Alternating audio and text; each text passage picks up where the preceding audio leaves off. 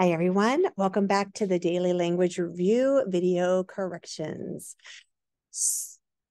Corrections video.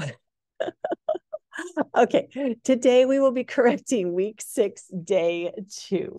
So the first 2 sentences, we need to find as many corrections as we can.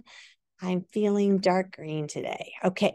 Number 1, yesterday, Lynn braked her arm where she falled down the stairs. Lots to correct here. So the first error I see is braked. The past tense of break is broke. So yesterday, Lynn broke her arm where does it make sense? When she falled down the stairs, the past tense of fall is fell. Now, let me read it to make sure it makes sense. Yesterday, Lynn broke her arm when she fell down the stairs. Now, stairs is misspelled and should be spelled S-T-A-I-R-S. And then the only thing I want to check with my answer key is, do they consider yesterday an introductory word or not? And the answer is not. Okay, so we don't need a comma there. So the sentence should read this way.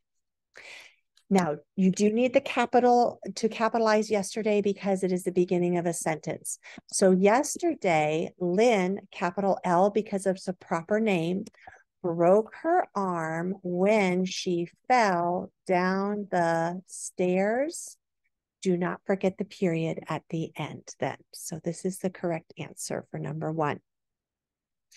Number 2, now Dad wanted Jerry and I to help do Lynn's chores.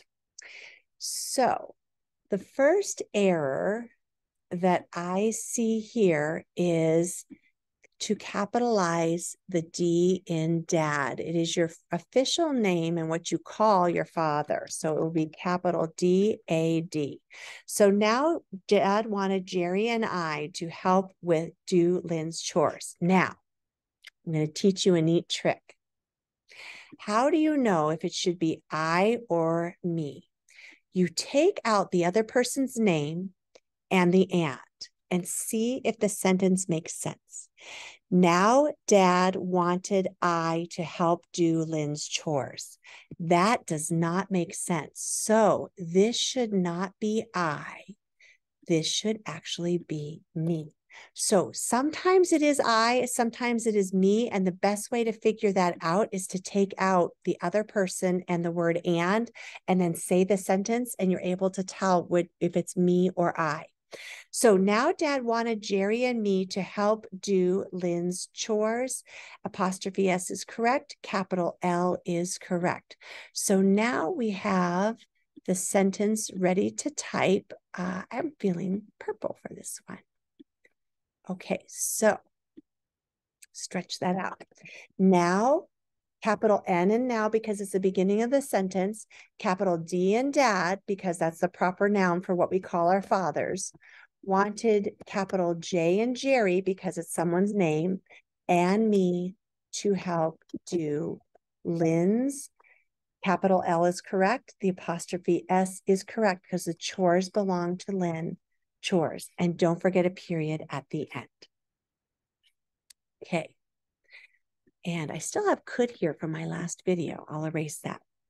So then number 3, we're supposed to combine the sentences to make one sentence. There are many chores for us. We need to wash the dishes. We must sweep the floors. So the suggested way to do this, to combine it, is by adding a word like such as. So there are many chores for us, comma, such as washing the dishes and sweeping the floor. And don't forget your period at the end. So there are many chores for us, comma, such as washing the dishes and sweeping the floors. Or floor, I guess is what they have. Okay, excellent. I just wanted to double check. Okay, on to the last one. Ooh, we get to do the same thing where we get to pick which of these words go in the blank. So choose the word that best completes the sentence. So number 4, remember that little trick where you read one word in the sentence to see which one would make sense. Injuries like a broken arm don't heal quickly. Illnesses like a broken arm don't heal quickly. Diseases like a broken arm don't heal quickly. Well, a broken arm is neither an illness nor a disease. It is an injury. So if you selected injuries for this one, that is correct. Injuries like a broken arm don't heal quickly. Okay, this ends our correction video for week 6, day 2. I'll see you next time for our next corrections video. Bye for now.